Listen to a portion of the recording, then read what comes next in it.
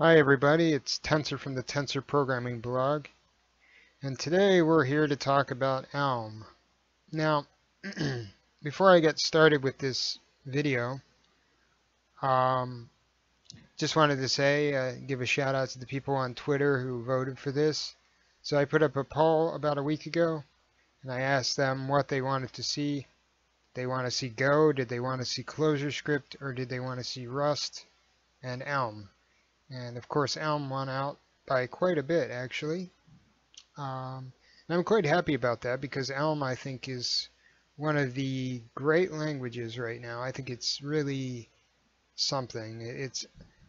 I think in a few versions it will be poised to be one of the most powerful web languages, and it might even give JavaScript a run for its money.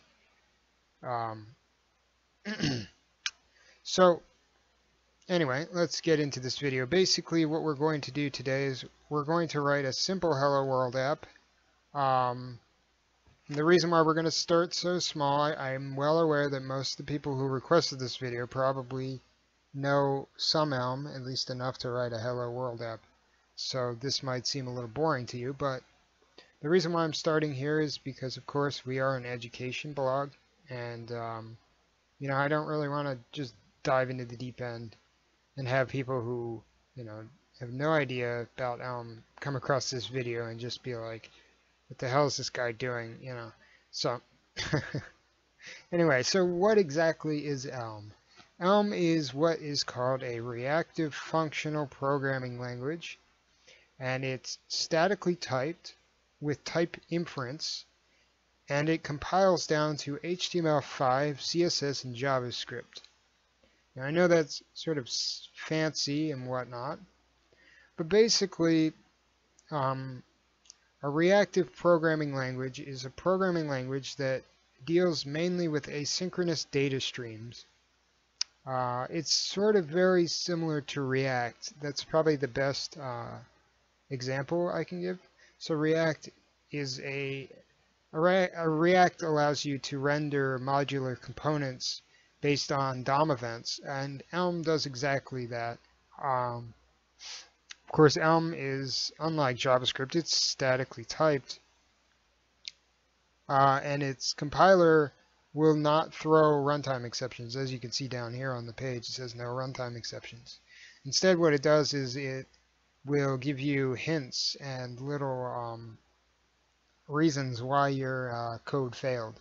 So, for example, if you look at this little picture here, it says the function join is expecting string, but it got a number, so you can fix it by just throwing a string in there maybe, or by maybe using toString function or whatever. So, okay. I know some of you cringe when you hear the word statically typed, and probably from your Java days. I kind of cringe too when I try, when I remember Java. But the Elm static type system is extremely versatile and extremely robust, and it's nothing like the Java type system.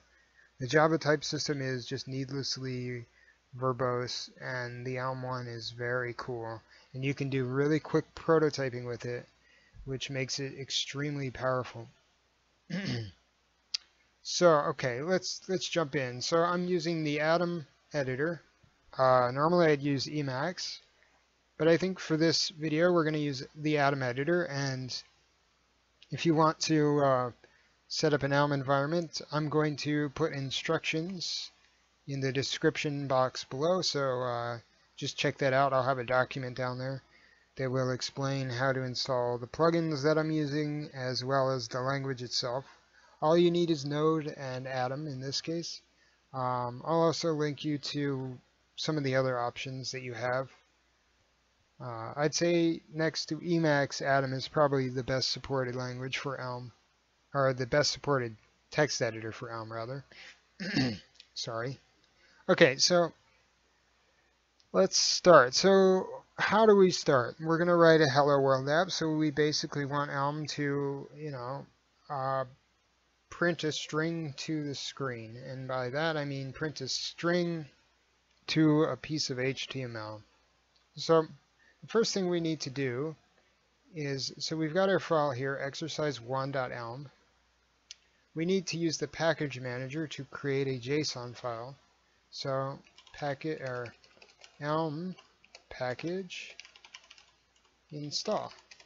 It's very much like Node. It's going to ask us, it's going to say, okay, we're going to install the core language, Elm Lang HTML and Elm Lang Virtual DOM, and you just hit yes, and that's that. So it's done. And as you can see, oops, what this does is it creates a JSON file, which has our dependencies and our information in here. You can change all this if you want to. When you add packages to an Elm JSON file, you can do it by just typing in Elm install or package install and then the package name, and it'll install the latest version. You can selectively choose versions as well. It's very much like Node in that way, and that's pretty cool. Elm also has a tool called the reactor. So let's start the Elm reactor. Elm reactor is now listening on localhost 8000. So let's open up our browser and go to localhost 8000. And you can see here I can actually click on my little elm.exercise1, and it's going to just throw us an error because there's nothing in there. So, okay. Typically an Elm project is divided into 5 or 6 different parts. Okay. It sort of, in a way, it sort of reminds me of an MVC, so a model view controller style layout. Except instead of a controller, you have a messages component, and you have a update component, and you have the optional subscriptions component. So basically, for people who don't know what a model view controller is, the model part is where your data goes. It's what defines what your data is going to look like too.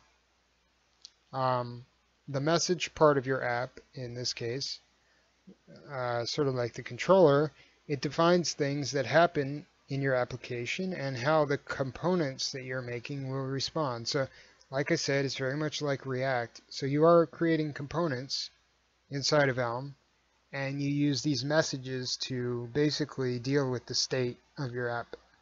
Now, you got to remember this is a purely functional language, so state is sort of a very out of the way thing. But we'll get more into that as we go further along, as we get further into the language. The next part of your app is the view, which is typically the front end, so how your app will look. Then you have an update component, which handles the messages and will update the model accordingly. And then you have the optional subscriptions element, which listens for types of events that are external, so like keyboard control, mouse control, stuff like that would go into the subscriptions. Okay. And then everything is sort of tied together through a main function. Now the main function, it takes a type of program. I know that sounds kind of obscure, but type of program is basically a value that captures all the details needed to manage your application, including an init function, so an initialization function. So we're writing in hello world app, so I can just go main equals hello world. I mean, that seems like the most simple way to do it, but obviously it's not going to work. It's throwing us an error here. You can see that the add-in or the plugin automatically exposed our file. So module main exposing, and this means it's exposing everything. It's sort of like saying in JavaScript expose and then just leaving it. So here's our error. It's at main, and it's saying here top level value main does not have the type annotation. That's one of the warnings, but the other one here is main value has an unsupported type. I need an HTML, an SVG, or a program. So I have something to render to the screen, but you gave me a string. So basically we need to convert this string into either an HTML, an SVG, or a program. To do that, we need to bring in a package from the Elm Lang HTML package. So let's do that. Import HTML exposing, and we'll expose everything. So there we go. Actually, you know what? Let's not expose anything, so you can see, which functions are coming from HTML.